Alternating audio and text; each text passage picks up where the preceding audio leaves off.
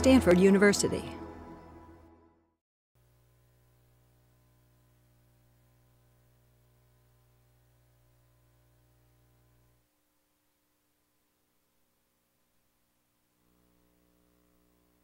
Paulo Blikstein, and Paulo is going to share with us his work on fabrication toolkits. And oh, do you mind? Yes. Yeah. They want to videotape this. All right. So welcome out.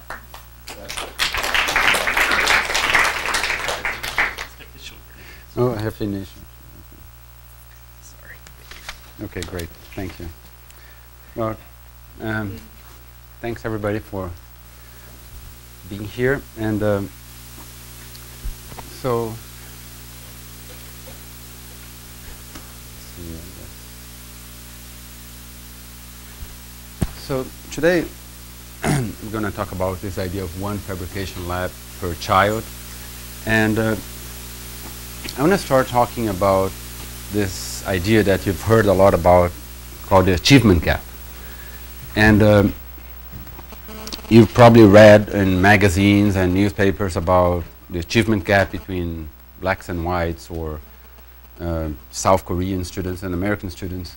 But have you ever heard about like the calligraphy gap?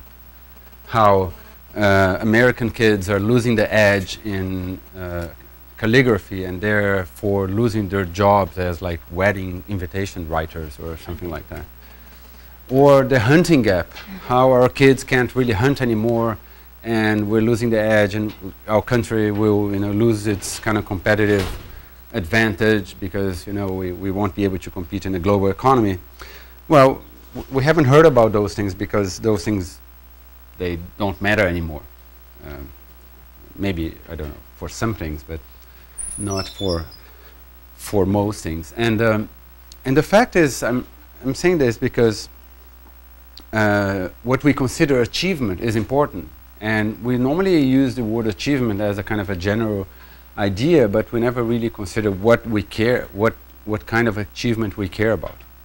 So, when I was in Thailand some time ago, and I visited this place where they have a very interesting a lesson about achievement. And so this is a place where the natives, they paint pictures. So for them, achievement is painting these beautiful pictures and selling those pictures for tourists, and then they actually make money. It's a kind of self-sustainable thing. But for them, painting beautiful pictures is considered achievement. And the only detail is that the natives that I'm talking about here are those elephants. They're not really people. So if you didn't know that those are elephants, you might say, oh, that's great, these people or these beings are painting all these pictures. But actually, who's painting the pictures is this guy that's mysteriously moving their ears.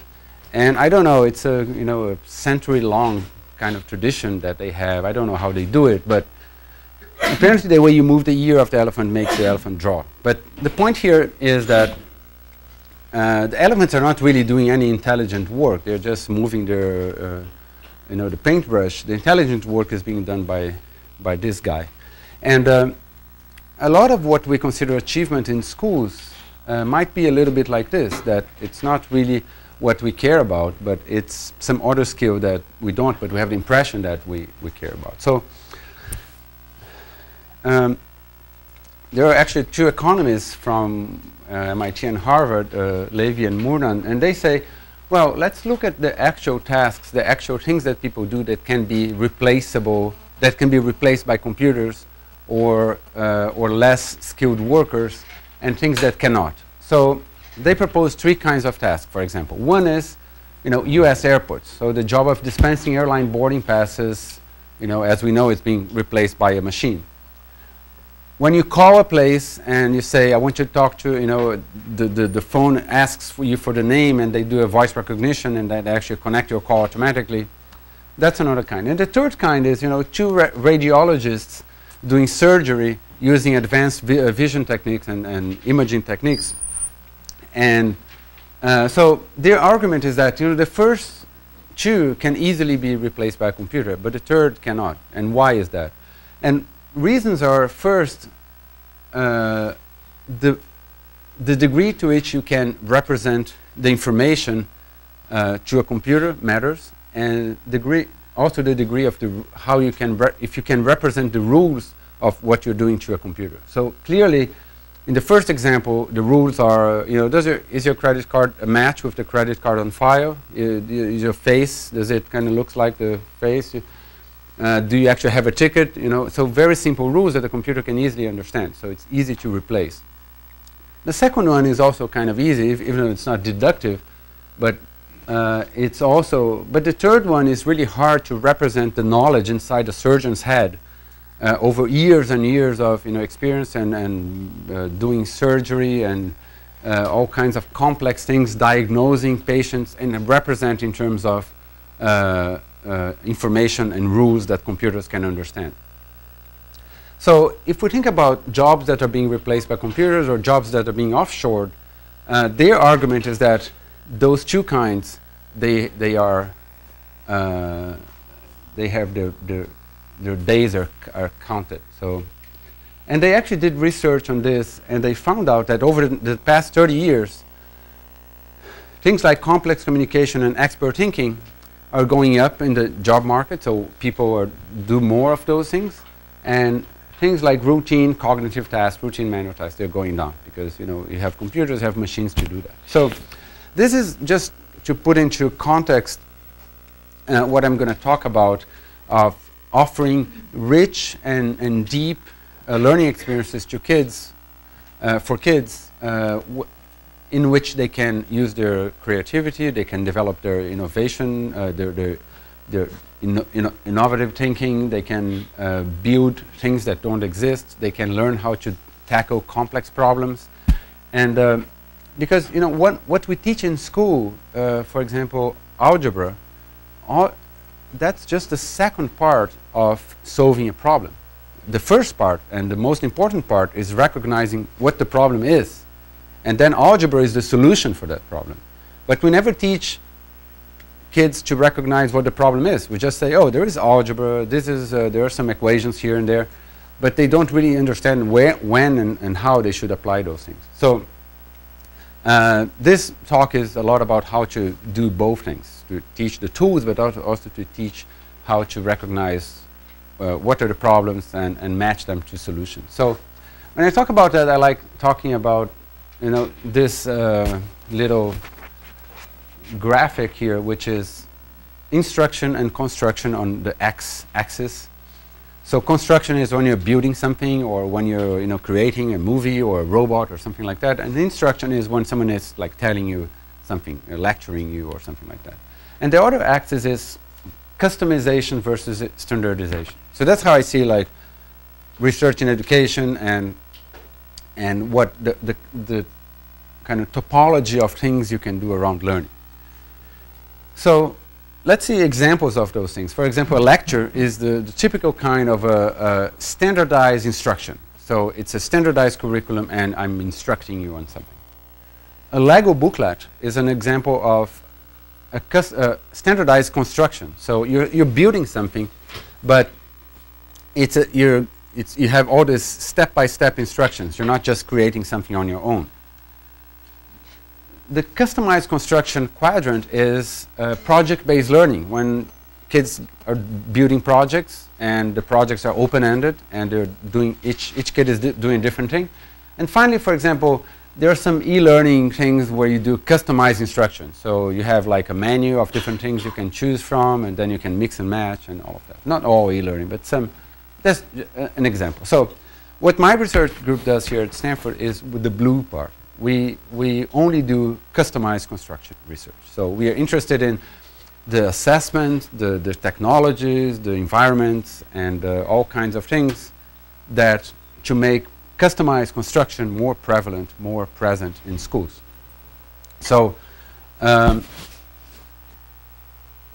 is a lot of research on the benefits and the advantages of project-based learning, and this is the results from a comprehensive review by Bridget Barron and Linda Darling-Hammond from Stanford.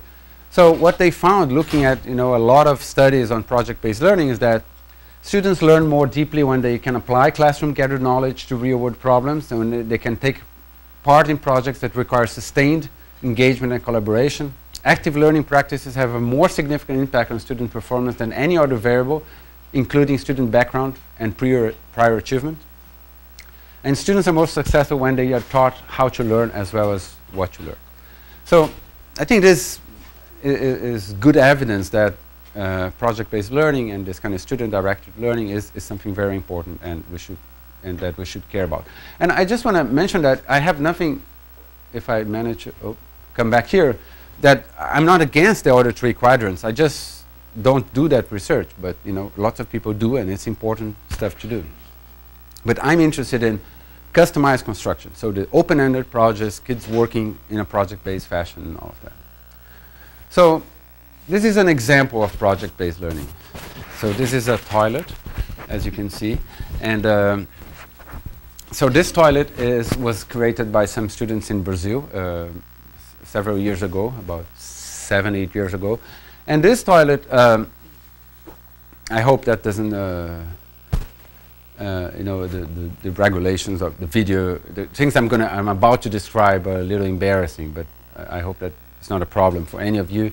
So the idea of the toilet was to separate the solid from the liquid, because the students said the solid, not only it requires more water to be flushed, but also it shouldn't go to the same pipe, because the liquid is more easy to clean and to like recycle and all of that. So it's a waste to put solid and liquid all going to the same pipes.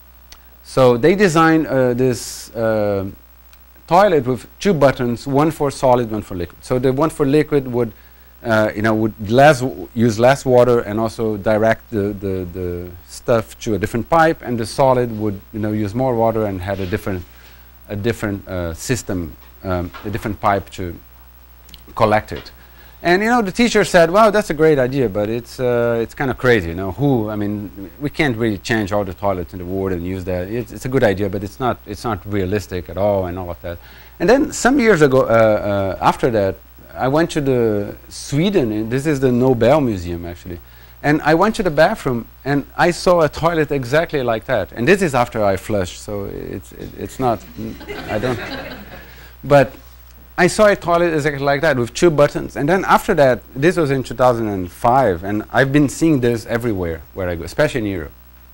So, and I've seen many of those kinds of things happen, and it started to, I started to think maybe those ideas, those crazy projects that kids do in school, they're not in this after-school workshops of robotics workshops and all of that. Maybe they're not that crazy. This is another example. This kid, also from Brazil, he built this system. He was concerned with like saving energy in street lights. So he said, why are lights on all the time? They should be off at night, during the day, of course. So he put a light sensor there. And then he said, well, if there are no cars on the street and no people, they should be off too. So he put a touch sensor underneath the speed bump. So when cars go through the speed bump, they would activate the lighting, but otherwise the lighting would be off. But then he said, well, the cars are going through the speed bump, and the weight of the car, that could be used to generate some energy, because it's you can feel it's very heavy. So maybe we can create something underneath the speed bump that would kind of capture that energy and transform into electrical energy and power the lights. And and then people say, well, that's crazy, you're crazy, that's impossible. How can you do that? And if that was a good idea, someone would have done that before and all of that. And but it was really hard to do with like the materials we had, so we never did it. And then just 2 years ago, I saw this headline on a newspaper saying that Burger King was actually doing that on the drive-thrus. They were installing energy-producing speed bumps that, as you go over, it kind of goes down a little bit and generates energy. And I've been seeing all these examples, and I've been thinking, well, what if school was a place where we could have kids do all these kinds of things for many, many years? What would happen when they graduate and they go about their lives, if they had 3 or 4 patents or 3 or 4 inventions that actually work, that are actually meaningful, that they've already done. And so that's one part of the idea of the fabrication lab that I'm going to talk about. So theoretically, these ideas that I'm talking about, first they come from Seymour Papert, that you might know. And what Seymour Papert said essentially was that media matters. So he initially did all of research on kids programming and invented the logo programming language and said, well, media matters. So what does that mean? That means that not all media are created equal. Some media are more expressive than others. So for example, acrylic paint is a great media, but you can't use acrylic paint to build a castle, or you can use it to paint. But computers are great because they can be used for so many things. So he said it's a protein machine. You can use computers to make a movie, to create a robot, a computer program, to create interactive art, to create all kinds of things. So some media, some technologies are more expressive than others. And he was very excited with the computer because he said, well, that's a low-cost technology that's so expressive that maybe it will change what kids do in schools, the same way that, for example, paper changed a lot what kids did in schools, you know, back when there was no paper and everything was just oral. So this is one theoretical inspiration for me, the idea that media matters, that not all media are created equal. And the second one is Paulo Freire, who is a famous Brazilian educator, and basically what he said after doing a lot of research with fishermen in very poor regions of Brazil and adult literacy. So I think his summary of Paulo Freire is that culture and motivation matters.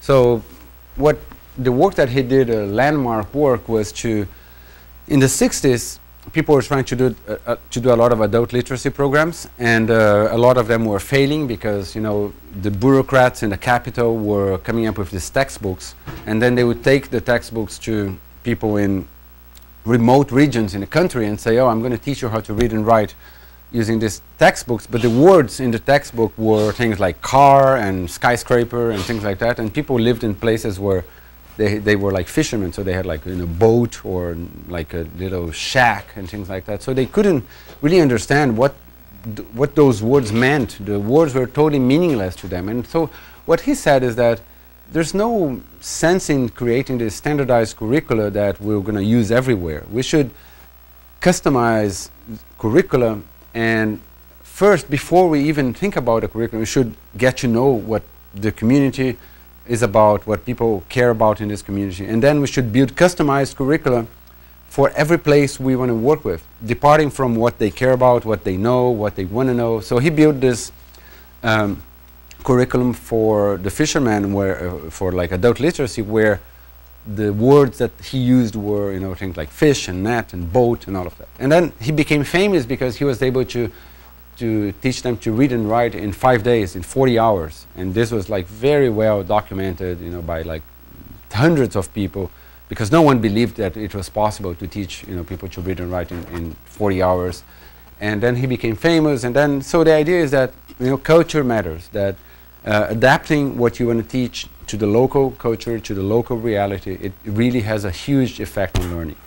And because when you adapt those things to what matters to people, you get a huge motivation boost, because all of a sudden you're not forcing them to talk about things that are totally foreign to them, but you're saying, look, this is meaningful to you. I'm teaching you something that's going to make your life better, because you can use this knowledge to, you know, in the case of the fishermen, they could use the knowledge to be more productive, to negotiate prices better, to read about different techniques that they could use to improve their fishing and all of that. So those are the two theoretical ideas. One is that media matters, and the other is that culture and motivation matters. So let's move on to, so this is what, you know, the things I'm going to talk about today. And so the idea of the fabrication lab is one kind of what I call generative space. So a generative space is a physical space where you go and you work on projects, and it has this property of generating ideas, generating motivation, generating excitement. And I'm going to talk about that, but the 4 elements that I'm going to show to you today are, first, how do you do tech development for those kinds of generative spaces? So what's the role of technology? What's the role of collaboration, and how do you study collaboration in those places? How do you bridge those spaces to regular schooling, and how do you assess what people do? So we'll start with tech development, and I'll tell a brief story about the Gogo board, and this is work I do with my friend Arnand Sipitaket from Chiang Mai University in Thailand. So the Gogo board was born in this fish farm in Thailand, and to make the story short, this was an after-school program. Kids were doing robotics, and one girl built a system to turn on and off the lights. Those lights, they attract insects, so the lights would, she would have to walk all the way to the fish farm and then back home every day. So she built a system that would automatically do that with a Lego brick, right? I would automatically turn on the light, wait 3 hours, turn off, all of that. Oh, no. So what happened here was that after we were done with this week-long workshop, the father of the girl said, okay, now it's over, just return everything to these guys, and I don't want this in my fish farm. And we said, no, you can keep it, it's fine. You can use this system. It was actually working. And he said, no, I don't want to keep it because, this will attract thieves to my fish farm, and people will come and steal and break the stuff. So I don't want this like $300 device attached to my fish farm, so just take it back. And after this, we got a lot of complaints from in many developing countries. People said, we were working with the Lego bricks. People say, this thing is too expensive. I don't want even my kids playing with them, because if they break, they have to pay. And $300 or $400 is what people make over like 2 or 3 months. So we had a big resistance that we couldn't imagine, because here we say, okay, it's a $200 thing. People won't fight over that. But in those places, it was very, very important. So we said, okay, we have to develop something that's appropriate to these places, and that the answer is not a Lego brick. So we developed the Gogo board, which is a robotics interface and a sensing interface that's you can build with locally available parts. So we did research in all of those countries where we were working, in Thailand, in Brazil, and all of that. So you can build a board with components that you can find locally, so you don't need to buy from another country. Users can assemble. So if you know something about electronics, you see that this is a single-sided board, and the traces are very thick, so it's easy to solder. It's easy to make on your own, and it's also easy to customize. So if you don't need all the functionalities, you can remove things. Everything is open source, of course. And then we had, and I should mention that this is 4 years before Arduinos existed. So we didn't have that option even. And then we saw people picking up this in China. So this is a board that was built in China, in Portugal, and people customize and make their own like little versions of the board. This is a little factory that a school created in Brazil to assemble boards. So the kids were assembling their own robotics boards. This is a school in Mexico where they made some crafts, as you can see in that picture. They sold the crafts to buy some of the parts, and other parts, as you can see, they actually scavenged from broken electronics, and they built their own version of the board. And you can't see here, but underneath, it's not really a printed circuit board. They actually manually wired every single pin of the microprocessor to the other components. And so it was a pretty amazing kind of appropriation of the technology. So, and then, we also did a lot of design on the programming. So on the left is how you'd program a blinking light using processing or like Arduino boards, and that's how you'd program it in Logo. So it's kind of hard to teach like a 10-year-old what digital write means, or what a LED pin high. But it's very easy to say, and this is from Seymour Papert, this language design. Say A comma on wait 10, A comma off. Well, so people do all kinds of things with the Gogo board. This is a Roomba vacuum cleaner that some kids did. This is of course a hand vacuum. This is a page turner for a book for the blind that they did. This is so this is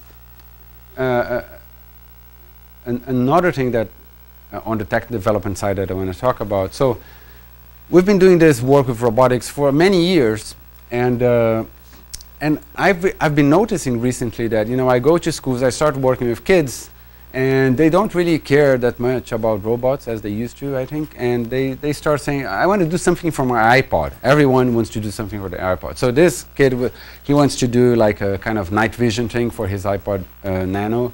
And so he's showing like how it should work, you know, with some infrared LEDs and all of that. These other kids, you know, the first thing they do when they get to the workshop is they want to do an amplifier for their iPod or something to, you know, change the sound of their iPod and something like that. Then, you know, other kids, they want to do amplifiers, they want to do like speakers, and it's like an overwhelming majority of kids that want to do stuff for their iPod. So the other group of kids, you know, they want to do stuff with image, because now everybody has a camera in their pockets and they take pictures, they want to play with the pictures, they want to do all kinds of things. So I've been thinking, you know, for the past year that there's something there. Why are all the kids interested in doing stuff with music and iPods and all of that? And how can we design to cater to that interest? So instead of, you know, pushing the robotic stuff that, you know, maybe we think it's important, but they come with this, all this interest in image, in sound, in music, which is very authentic. So departing from that, we started to, you know, a new project that's the GoGo DSP. So the idea of the GoGo DSP is, and this is a fake prototype that doesn't work, that we just took a picture for this talk, but, you know, if you know that those components, they mean nothing. It's just, but the idea is that, you know, we are using these micro tiny cameras that you can see on, that's a real camera on the quarter, and creating a version of the board that can do image and sound processing, and so digital signal processing. So kids can attach their iPods to this board and design filters or design kind of distortion patterns for the music, or take pictures, or you know, do some simple image processing kinds of stuff, or do programming using images. So for example, take a picture of you and then say follow this guy around, like tell a robot to follow a person around and all of that, or follow a certain voice or a certain sound and things like that. So that's an example that I want to show of how the technology development for this kind of generative spaces that I'm talking about, it should not depart from the adults trying to push stuff onto the kids because we think stuff is important, but how we really should listen to what they're saying, and how we should listen to the culture they're in, the kinds of things they're interested in.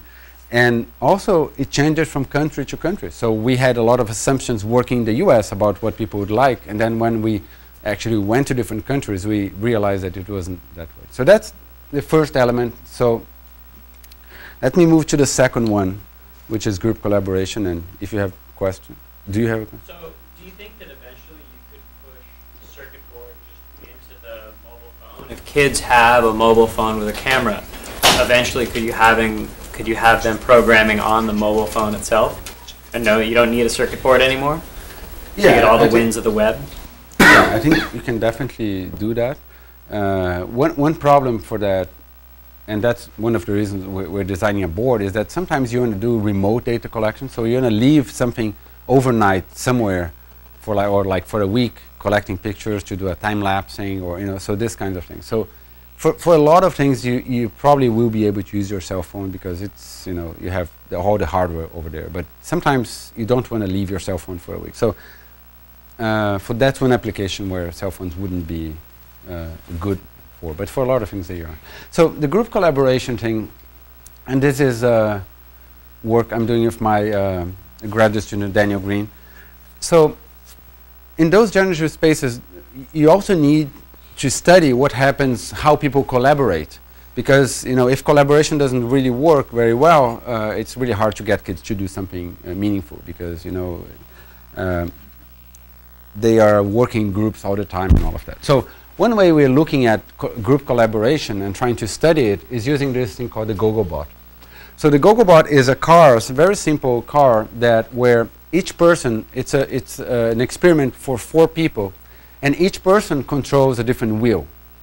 So that's how it looks like. People have each person has a computer, and then we give a course, like a maze kind of thing, and then we tell people, you know, navigate through this maze. And the maze is, we give several mazes like with increasing levels of difficulty. So first thing, for example, just go on a straight line. Second thing is a maze with one turn. Third thing is 2 turns, and so on. So what we are looking for here is to learn if there is a match between the difficulty of the task and the complexity of the collaboration schemes that people come up with. So the kind of findings that we have, and those are grad students, Stanford grad students, by the way, but the kinds of things that we found is that when the task is simple, for example, just going on a straight line, people just go about their business. They don't really talk much. They just, turn on. I forgot to say that stuff people can do with the car is just turn the wheel on, off, or toggle the direction. You can't steer the car, right? So to turn the car, you need 2 people to agree on, one person turning backwards, one person turning. And if everybody is doing something different, then the car doesn't do anything, right? So anyways, so when the task is simple, people don't really collaborate a lot because they understand that, first their role doesn't matter much because if 3 wheels are going in the right direction, even if one is off, it doesn't matter, or if one is turning the wrong way. But as we make the task more and more complex, then people start to either get violent or, not really physical violence, but they start, leaders start to emerge. People start to come up with all kind of complex strategies for making the car go. And so what we're interested in here is, how is there an optimum level of difficulty for groups where we get the best from them? Because if the task is too easy, people don't really care. They say, yeah, whatever, anything goes. I know it's going to work anyways. If the task is too hard, it's too frustrating. People also disconnect. So we're trying to look at of course, this is a much simplified task. People are not building the robot; they're just operating something. But we're using this as a first study and a proxy for how. We also have this other system called mechanics that was created by 2 students in my lab. And here is kids. They create machines using simple machines like levers and inclined planes and things like that. So they create these systems together in pairs or in groups. And they have to make a marble go from the top part to the bottom part, and then they do all kinds of things. So that's another way we're studying, how people collaborate in these kinds of environments. So when we gather enough data about these collaboration patterns, then we build agent-based models where we program these virtual agents to do the same thing as we think people are doing, and then we run lots of batches of simulations to see if those behaviors really actually correspond to what we're observing. We play with the variables, and we do all kinds of interesting studies with that. So that's number 2. So number 3 of those 4 quadrants is assessment. And so assessment is important because, people say, well, if you can't measure it, you can improve it and all of that. But it's a really big challenge. It's easy to assess basic algebra, reading skills, and things like that. And unfortunately, education these days is biased not so much but what we think it should be, but by the instruments of measurement that the economists learn to love. So there are fantastic instruments for, tests for assessing basic math and basic reading. And that's how the entire educational system gets structured, and how the funding gets decided, and everything else. So it's not really, the kinds of skills that we care about, but are the kinds of skills that we know how to measure. And that's a really big problem, because if you want to, change education and have more project-based learning, have more creativity, innovation kinds of things, and you don't know how to assess things, it's really hard, especially on a large scale, on a country level. So how are you going to distribute the funding? How are you going to know if people are doing well, if they're improving, and all of that? But it's a big challenge to assess open-ended learning, because people are learning, each person is doing a different thing. So one of the things we're doing is this project called Learning Analytics, and with my grad student Marcelo, who is over there.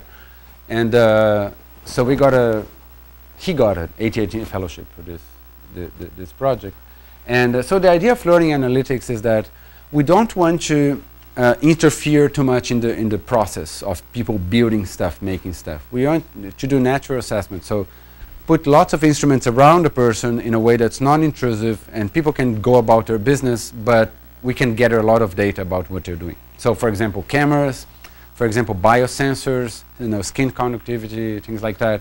For example, speech, so how they talk about what they created, and this kind of things, how they move around in the lab, how much time they spend with each tool, and things like that. So, for example, just a kind of a face validity kind of introduction. If you look at those 5 pictures, drawings, this is over 3 months, you can clearly see, and this is for a volcano project that some kids did.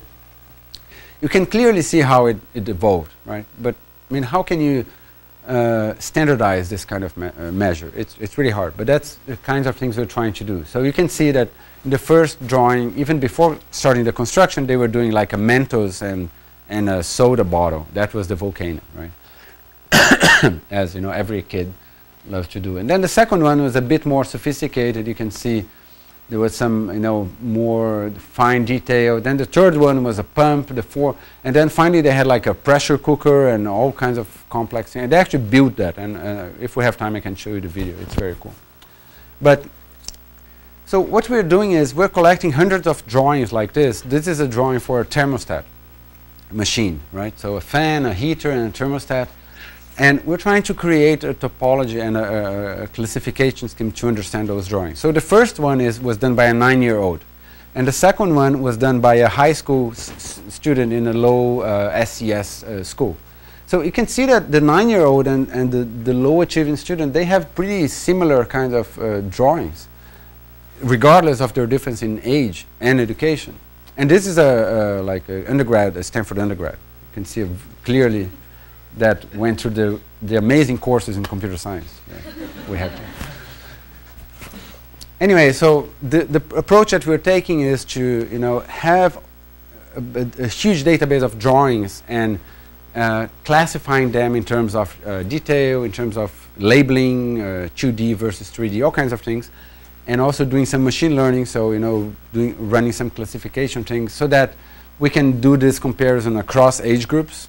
But also, if you start a robotics workshop and then a week later you do another drawing, we want to see if those 2 drawings compared to our database of hundreds of drawings that were scored by independent people and all of that, how do you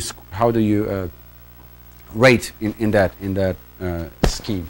What were the conditions under which people produced it? You just asked people produce a drawing that represents how this system works?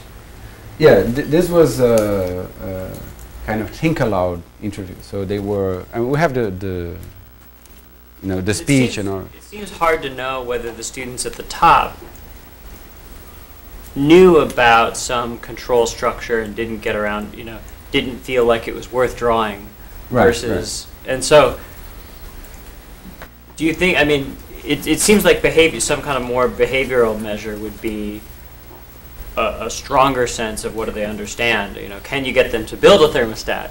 Right.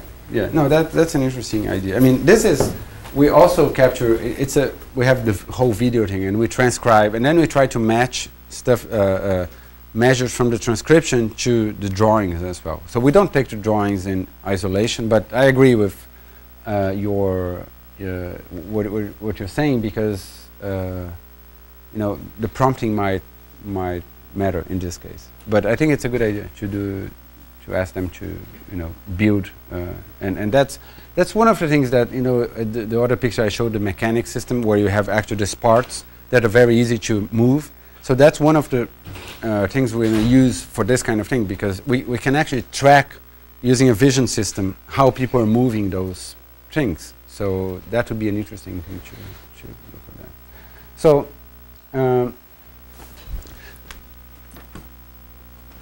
so let me show you one example of how we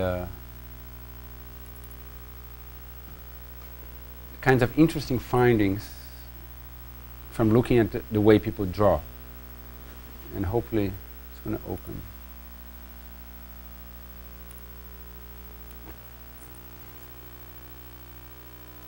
So this is 2 people, mouse.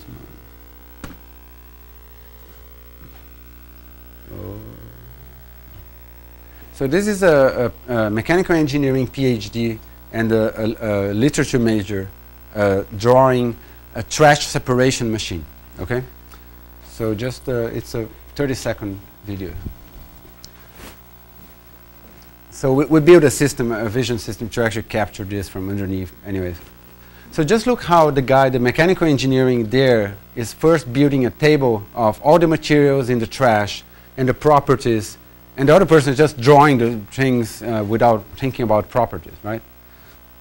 And so, you know, when they stop, I'll talk about some features of those two drawings.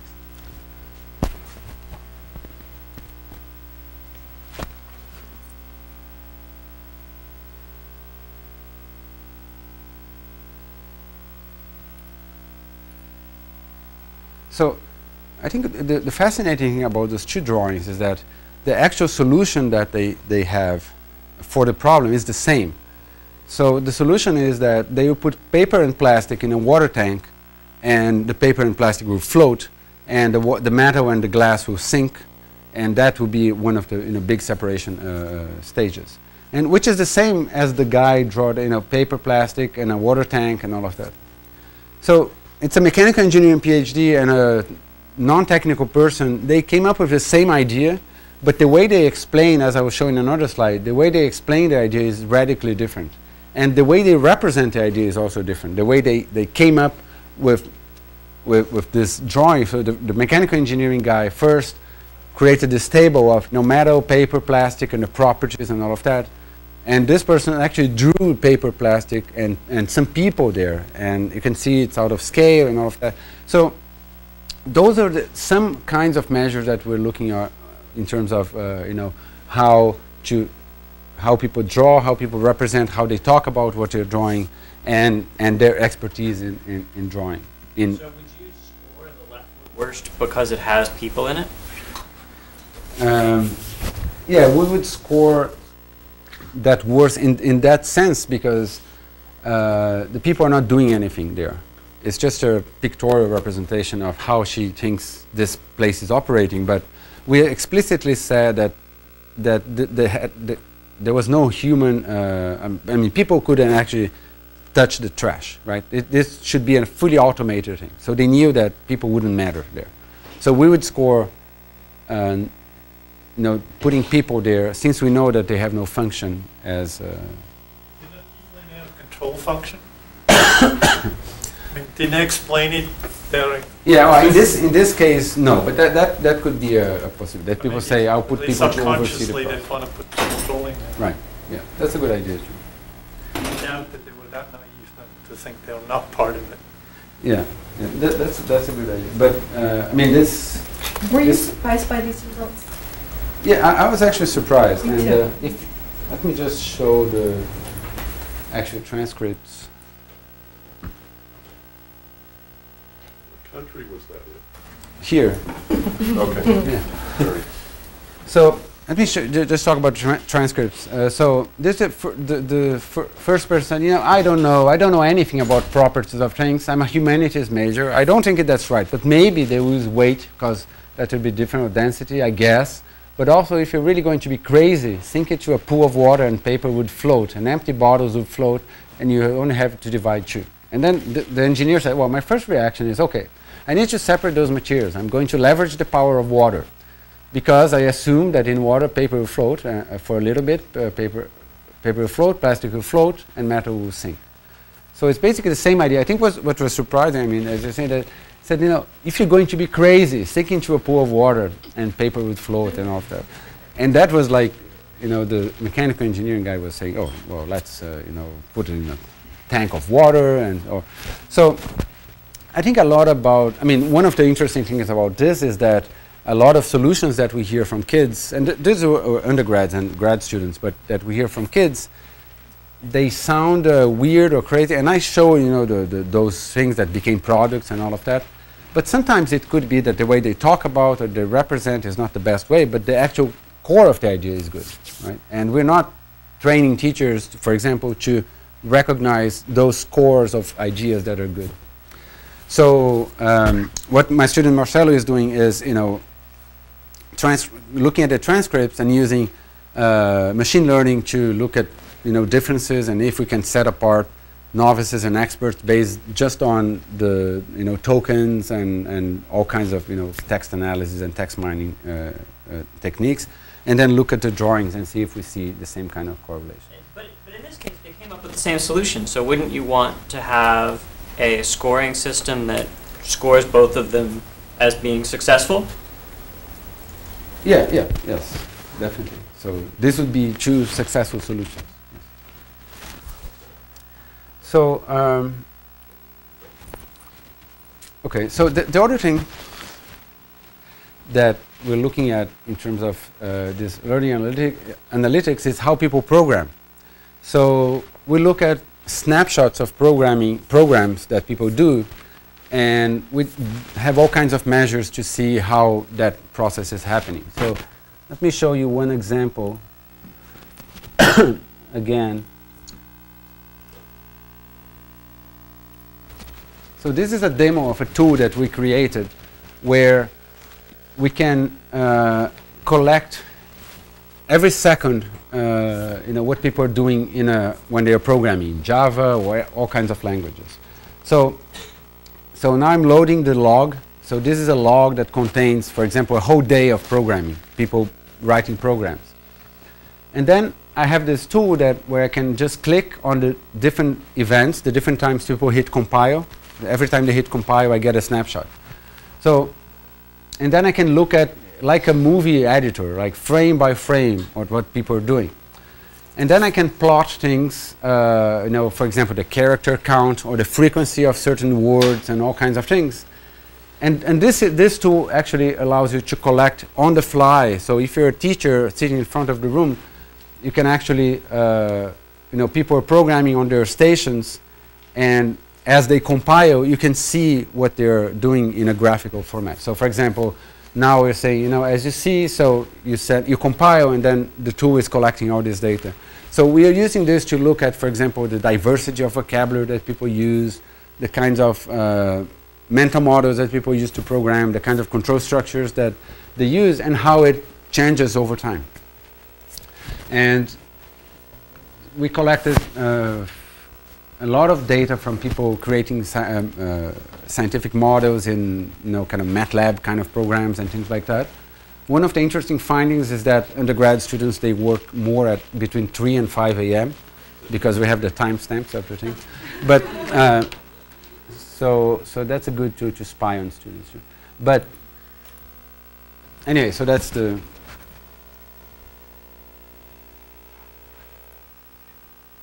Yeah, so that's an example of we call the event navigation.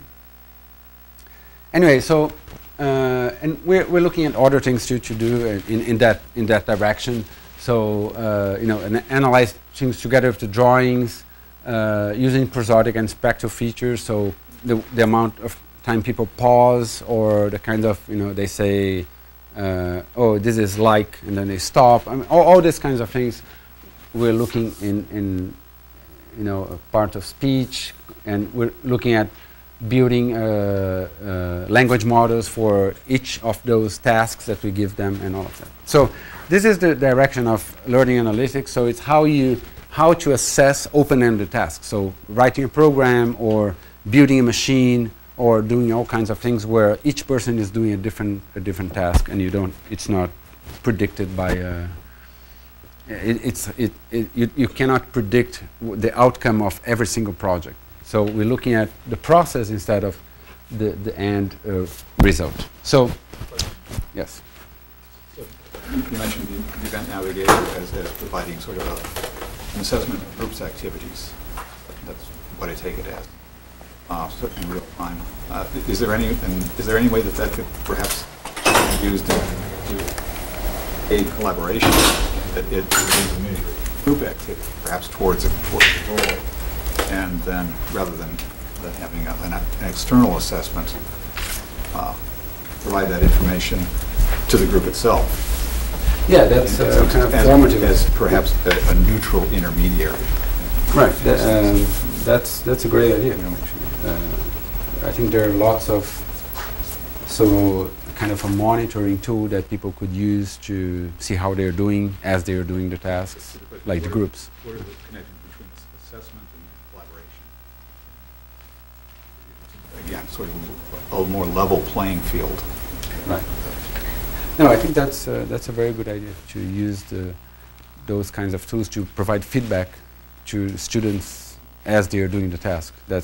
I guess that's what you used to do. Yes, I think that's a very good idea. And we haven't done that, but I think it's a good direction. So I think this is the last part of those 4 quadrants, and I want to go through this quickly, but I think this is an important one. And so this is about building bridges with schools. So we have these places, these after-school programs of robotics or lots of different after-school programs, but they are not very well connected to schools, to the regular school day. And so this project that's called bifocal modeling is about this connection. So can you connect after school and during school? So the idea of bifocal modeling is that when you're investigating a scientific phenomenon, you normally build a model of this phenomenon. You hypothesize an equation that will explain the phenomenon, or you build a model on a computer. So the idea is that we put that kind of stuff, so building these theoretical models, with sensing apparatus, and then you look at them side by side. So the idea is, for example, let's say you build a model of the gas laws, a theoretical model, but you want to verify if your model is true. So the way we do this in these bifocal modeling activities is that we tell kids to build their own lab with sensors and all of that, and then they get connected to a special interface in real time so they can run their models and get the data that's coming from the sensors in real time, and then refine their own model as they go. So people have done models of, for example, the gas laws. This is a model of heat transfer. So in the top, so this student built a system with, it's a wire with temperature sensors, and then he's getting information, and then the information is going to those 8 little dots. And then his model, his hypothesized model, is on the top. And then he's comparing what's happening in the real world and in his model on the fly, and then he goes back and he stops and he changes his own model. Instead of a linear law, maybe it's a quadratic law or exponential law or something like that. And then he goes back and he runs it again and all of that. And there are other things like a pH model, so you have a pH reaction, a virtual pH reaction and a real pH reaction. And then you have the plot of the real and the virtual, and then you look at them in real time too. So this is a drop counter. When a drop of base falls, then 50 molecules are added to the virtual simulation, for example. So you can also do that with biology kind of things. So you can tape ants going around, and then do a kind of a heat map of how ants move around, and then hypothesize how they move and why and where. So you can do some kind of threshold filtering to see where they go and all of that, and then discuss those ideas with the kids. And sometimes people do other kinds of models. For example, this was a model of cooling a dorm that some kids did. So they collected data about humidity and temperature and all of that, and they did all kinds of plots, and then they realized, just to make the story short, after doing this model, they realized that the dorm was really, really hot because the fans were all pointing to each other, and then they built a system where the fans were pointing in this way, so the temperature was much lower with no change in the system, just by changing how they were how they were placing the fans, and they put these buckets of water to increase the humidity and all of that. But anyways, the idea of bifocal modeling is that, let's say you go to science class and you learn about acid-base reactions, right? And then the teacher starts a project about building a little computer model of of acid-base reactions. Then that hour is over, and in the afternoon you go to your robotics class, and then the teacher said, okay, so you did this little exercise, this little activity in the morning with your science teacher. Now let's start to build our physical model of acid-base reactions. And then you build a model, and then you go back next day to the science class, say, yeah, I built this model, now I want to run it with my theoretical model. So that's why I was talking about the connections between school and after school. So the idea of bifocal modeling is that all the excitement that we see when kids build stuff, we can capture all that excitement by proposing projects that are scientific projects and that connect to theory, but are still building projects. They're still building physical things. They are building sensors. They are building their own science lab. So that's one kind of activity that we do in these fabrication labs. And there are many others, but it's one kind that helps this connection between after school and school.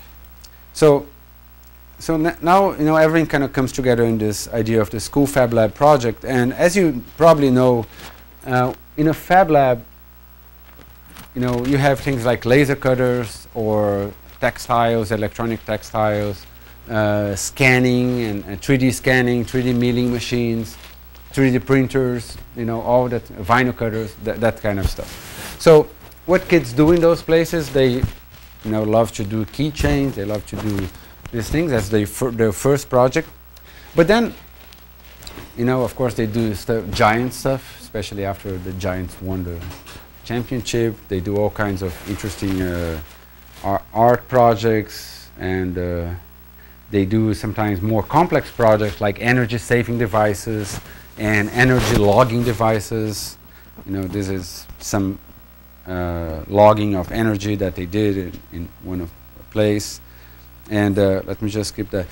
So I'm going to go back to the projects that kids do, but let me just talk about one additional benefit of this. And this was a bit of a surprise, which is for teachers and educators and researchers in education. We started to bring research in education to the lab. And what they told us was, I had this dream of building this teaching device for 20 years for teaching math or teaching fractions and this, and I could never make it because I didn't have the right tools. And so we're getting a lot of people that come to the lab, grad students in education, for example, they say, hey, I had this dream of building, for example, this is a place-based math system for like 5-year-olds. So those two students build this system as a master's project, and this is a logic game that other students build also in my class. And this is mechanics that was also a project in my class. Now it's a research project, and so you can see how you use all the tools. This is another project that's a wind tunnel for paper airplanes. That there was this student that she really wanted to, she loved aerodynamics, and she never found a way to teach aerodynamics to kids in an intuitive way. So she said, I'm going to build a wind tunnel, and then they can use their own paper airplanes. And she has like lots of different pressure sensors that can sense, lift and drag and all of that. So this is also another project that's an electronics construction kit that students did called Light Up with magnets. And it's a very, very interesting and easy to use project. So this is all projects done, those are all projects done by grad students or teachers or educators that come to the lab. Of course, there are projects done by kids too. So this is two kids that build a stroller that starts moving automatically when the baby cries, and this was something done by some kids in Brazil, and maybe so this is a stroller. It moves by itself. And when the baby, there is a sound sensor that captures the crying, and so they're presenting the project in a like big open house kind of thing. It's not a real baby there. It's like anyway, so I want to now move on, since I think we're going to move to questions in a little bit, but just to move on to.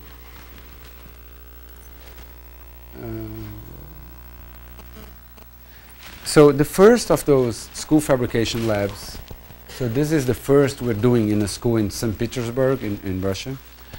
And so this is a high school in Russia, and we got funding to build this lab. And for now, it's, the equipment and all of that is approximately 100K, but soon this will be something like, 20K. As you probably know about all these open source 3D printers. There is like open source laser cutters that are being designed and all of that. So, there's no way around the technology becoming very, very cheap. So this will be at some point as cheap as a computer lab. But the tragedy of computer labs is that we put computer labs in every school and we didn't know what to do with them. So they became this kind of dead places where someone had a key and kids could use them 1 hour a week, and no revolution really happened with the computer lab. So I think our research, my research group, we're trying to make sure that when we create these labs, we actually know what to do and how to organize them. And so one of simple thing that we do is that in the contract with the school, we specify that the lab has to be open the entire day, and there has to be a lab manager that will run workshops and do all kinds of things. But also, all the things that I talked before, those activities, assessments, and group collaboration, all those things, they are designed into this space. I want to also mention some kind of additional benefits that we've been finding. So this is our own learning fab lab here at Stanford, and this is the math teacher of the East Palo Alto Academy High School. And it's really not that common to see the math teacher and a student working together in a project, right? And this is very common in the lab. It's not also common to see a math teacher kind of crawling on the floor because he's doing a project, his own project on like trigonometry and all of that. So it creates all kinds of interesting dynamics that you don't get in real school. So Roberto, can you help me? Okay, why didn't my thing print? None of it's hairline. So he was able to demonstrate, his expertise. He's told me 2 or 3 times. Yeah, I've really got this device down. There was a lot of pride there, and it was real. I mean, he helped me solve my problem. Because I told guy that I kind of helped him out because he's the one that came up to me. He was like, "Can you help me?" The teacher? Yeah. He's all like, "Can you help me with my my angles so I could cut them out?" And I did them for him. So how did it feel to help the teacher? Good, because I thought I was thought I knew about the laser cutting thing. So it felt good. So he's talking about how it felt good to help the teacher, right? And the teacher, how it felt good to be helped by the student, which is something that's not that common. And this is one aspect of the dynamics that I wanted to mention. The second one is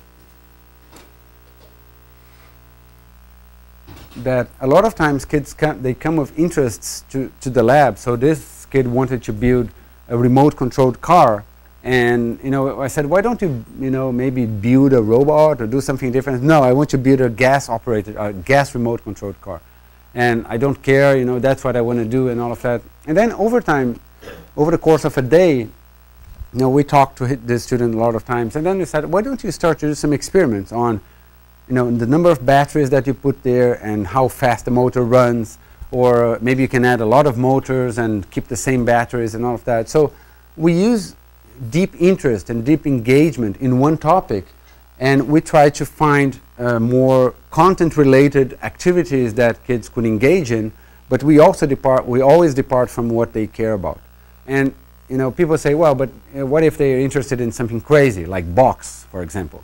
So we had a kid that was interested in box actually last week, and then he actually came up with the idea of building a system, because he said in box it's very important to know what's your stronger arm. So he wanted to build a system with pressure force sensors that he could punch and measure the speed of his punch and the force to know if which of his arms was the fastest and the strongest, because it was important in a fight to know what's your fastest arm, what's your strongest arm, and all of that. So that's just to make the point that everything that, every topic, everything that kids like, there's always a way to find, some way to connect that to math, to physics, and all of that. And that's a kind of the professional training that we provide in the lab for teachers that we train to understand and recognize those passions that kids have and say, and learn, because it's not something that you naturally learn, but learn how to connect that with math and science without, you know, kind of making them change their topic or anything like that. So I just want to, you know, recap that so that you keep in mind that that scheme. And I want to, before we move to questions, just play a quick video of you know, that same teacher that you saw talking about his experience in the gave me this idea for math classes as the design studio, and that was before this had started up. And then I came to this and saw what a real design studio feels like, and it really resonated with me about that's what I want for my math class. That I would like the kids, you know, trying stuff out and having an idea, having a mathematical idea, and trying to put it together, and you know, working with their peers and that collaboration on problems that are really of real interest to them. Now, there's a big difference between math and the you know, the physicality of manufacturing. You know, something that could be a toy, it could be jewelry, that often has a lot more intrinsic, you know, personal significance. But that creative kind of whirring, you know, is something that I want. So a lot of the projects that kids engage in actually have a lot of math sort of worked in. You know, that they have to measure stuff, they have to lay it out on the laser cutter. You know, that they have to take all these numbers and you know, size them and understand what they are. But because in this context, that's a very the interpretation, the meaning component of the math is very natural. Whereas often in my math class, it's kind of artificial. I'm telling them. So this is the teacher, and then I just want to show the student. I'm using the 3D printer, and I'm making an elephant because that's my favorite animal. And I have a robot. This is Shakira, and she's talking about little board she talked to make about it what work she and did what to and all do. of that. A program for like the robot. But I want to just show you this last part. And last week we looked at the laser cutter, and we made little, like, I made keychains. I still have them right here. I made keychains. So, would you just pay attention to the last part when I ask her what she likes more in school and all of that? Here. This week I made an elephant in the 3D printer, and I looked at the robot, and yeah, that's it. Math is my favorite subject, yeah. Science. I don't like science. I don't know. Because we're not using numbers here, so I wouldn't say it's math. It kind of feels scientific, but this isn't the kind of science I do so at school, so this is fun. But like biology and chemistry, not fun, but this is fun. So yeah, this is different. I think this is science though, probably, right? You think it's science? Probably. I think so. I don't know. Not like earthy science, like, because you have to do a lot to probably create like robots and stuff, and that probably is like. So how is science that you do different from this kind of science? Like at school, we learn about like body health and organs and things like that, and here we learn about how to create stuff using science. So it's a little different. It's funner. And we can make whatever we want, so that's cool too. Okay. I mean, it probably would be like easier if we told us what to do, but I don't want that. I want to make whatever I think of, I guess. Why? Because then it's more personal and it's funner. If I thought of it and then I created it, then I'd probably take it more seriously because it was my idea. Okay, thank you.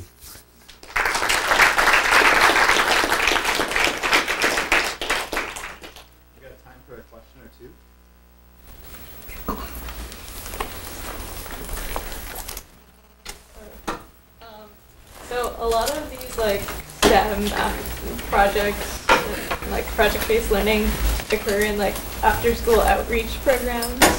So other than like cost and assessment, what are other challenges? Why do you think we haven't gotten to the point where these things are required in curriculum? Well, I think one reason is that after-school programs are very low stakes. So for the kids and for society in general. So if you don't make them rigorous and high stakes, people don't care that much. So for example, if you'd have in the university entrance requirements things that will require people to think about problem solving kinds of things and all of that, then people will start paying more attention to those kinds of things. And the other thing is that, and I think the key thing is that the connection between those programs and regular schooling is very weak. So if there's no connection and all we care about assessing is what they learn in school and math and reading and all of that, it's natural that the whole system and teachers and all of that will focus on those kinds of things. So if we don't give real incentives for students and parents and all of that to invest in those kinds of skills, there will always be an afterthought. There will always be some kind of add-on when you have time and all of that. And unfortunately, that's what happens. All right. I will be around if you want to ask more questions. Thank you. Okay.